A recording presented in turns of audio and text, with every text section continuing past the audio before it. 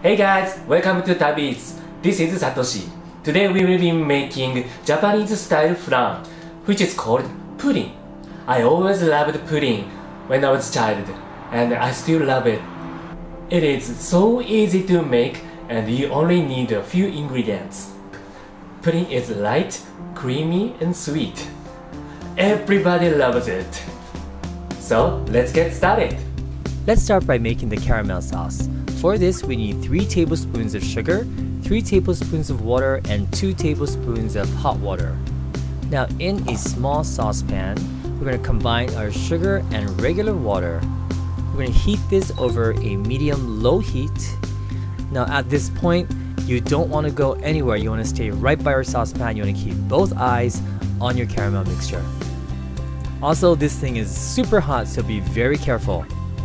Once your mixture starts to turn to a golden color like this, give your saucepan a twirl just to incorporate the ingredients. Once your mixture turns into a nice amber color like this, turn off the heat and add 1 tablespoon of the hot water. At this point, you can go ahead and give it a quick mix around with a wooden spatula. And then we're going to add 1 more tablespoon of your hot water into the mixture. Turn the heat back on, give it a quick mix around, and continue to cook until the syrup has slightly thickened. You don't want it too thick and you don't want the sauce to be too dark. Now this is the consistency that we are looking for. Once this is done, set this aside. Now we're going to go on to making the custard pudding.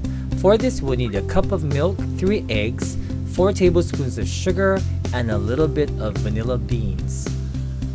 Grease the inside of your tins with some melted butter. Cut open the vanilla pods to scrape out the beans.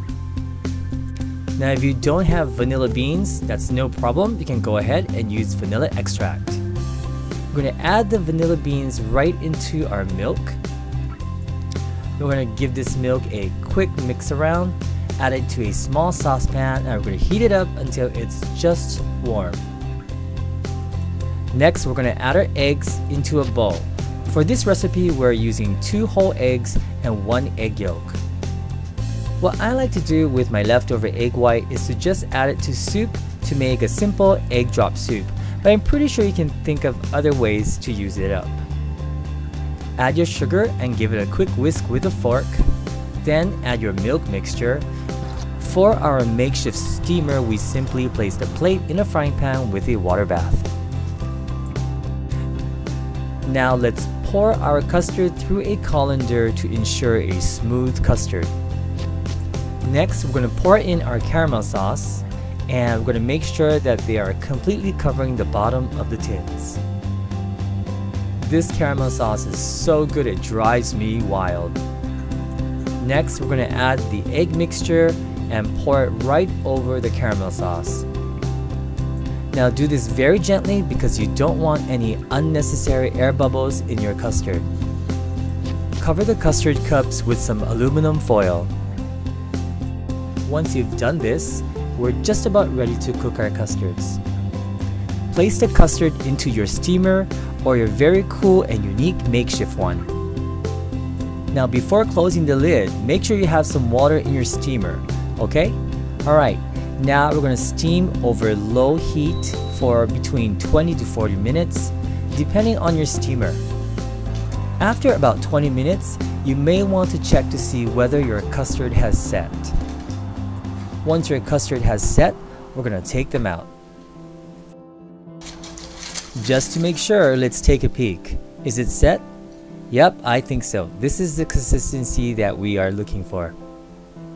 We're going to place these in a refrigerator for a couple of hours because Japanese pudding is always better cold. Run a knife along the edges of the custard.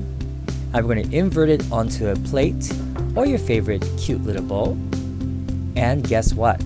The Japanese pudding or the Japanese custard is ready to eat. That caramel sauce combined with that silky smooth sweet pudding is so yummy. Shall we try? Here we go.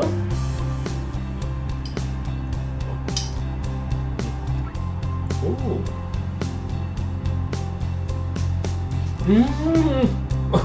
Please try it. I hope you guys enjoyed today's recipe.